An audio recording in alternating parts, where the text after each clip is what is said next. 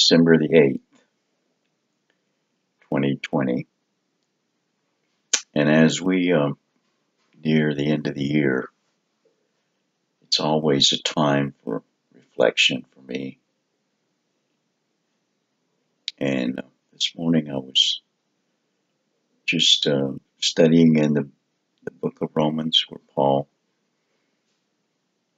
was just talking about righteousness. This past weekend, the sermon was about faith. So in Romans 1:1, it says, Paul, a servant of Jesus Christ, called an apostle, separated unto the gospel of God, which he had promised afore by his prophets in the Holy Scripture, concerning his Son, Jesus Christ our Lord, which was made of the seed of David according to the flesh, and declared the Son of God with power according to the Spirit of holiness, and by the resurrection from the dead, by whom we have received grace and apostleship for obedience to faith among all nations for his name, among whom are ye also called of Jesus Christ. To all that be in Rome, all that be in Rock Springs, beloved of God, called saints, grace to you and peace from God our Father and the Lord Jesus Christ. You know, Paul was talking about Rome, a place close to him, a place that he called home, I guess. But he says, but in verse 8, he says, I want to thank my God through the Lord Jesus Christ for you all, that your faith is spoken of throughout the whole world. And you know, I would love to think that our witness in Rock Springs, Texas, has been of faith and of prayer.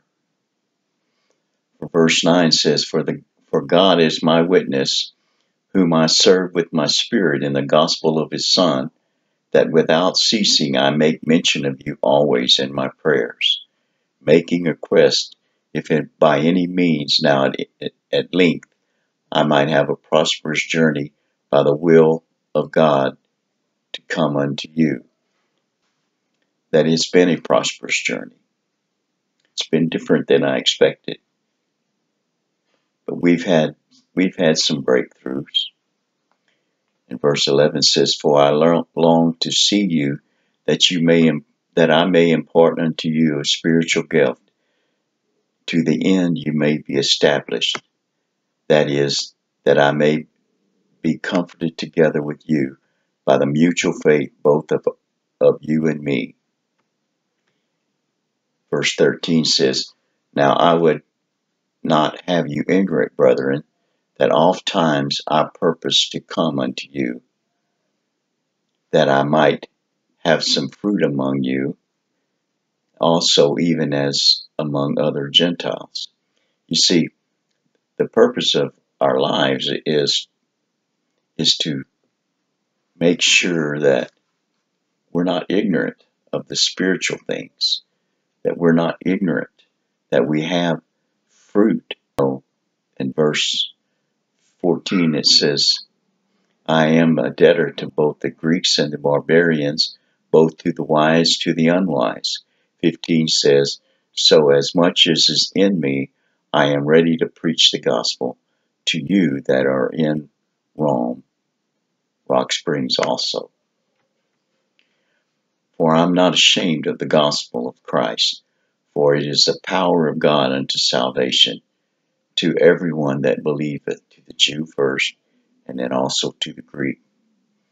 For therein is the righteousness of God revealed from faith to faith, as it is written, the just shall live by faith.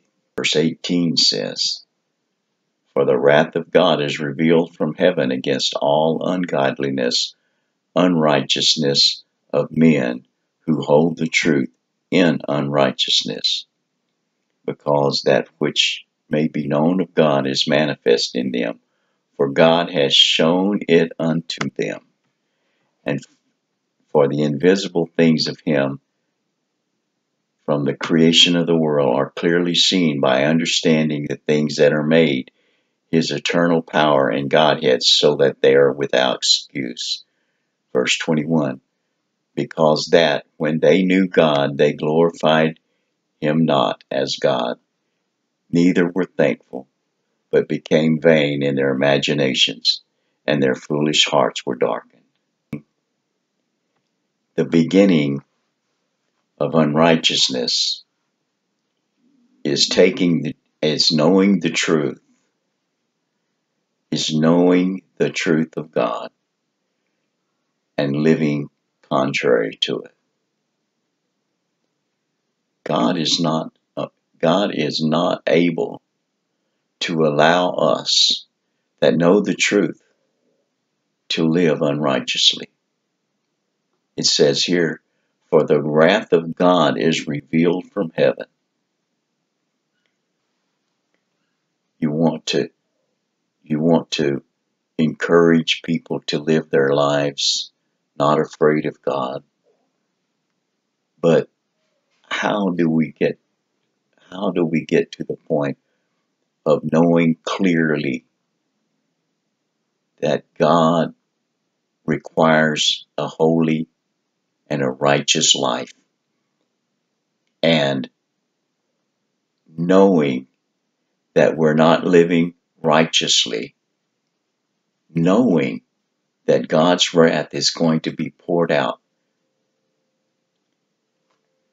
There's no explanation except that we have come to the point. I think it's in the next verse here. Let's see. We become fools, and in verse 23 it says they changed the glory of the uncorruptible God into an image made like unto corruptible man, and to the birds and the four-footed beasts and the creeping things. And here it is. Wherefore God also gave them up to uncleanliness through the lust of their own heart, to dishonor their own body between themselves, who changed the truth of God into a lie, and worshiped and served the creature more than the Creator. That's the only explanation I have as to why we live so unrighteously, why we can have a form of godliness, but yet we live in darkness. We take the righteousness of God and we live an unrighteous life. God help us. For verse 26 says, for this cause God gave them up into their vile affections, and as they did not like to retain God in their knowledge, God gave them over to a reprobate mind to do those things which are convenient. The last verse in Romans chapter 1 says this, who knowing the judgment of God,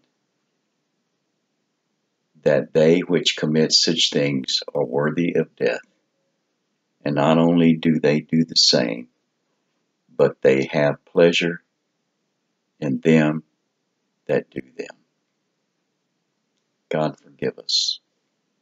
In Jesus' name.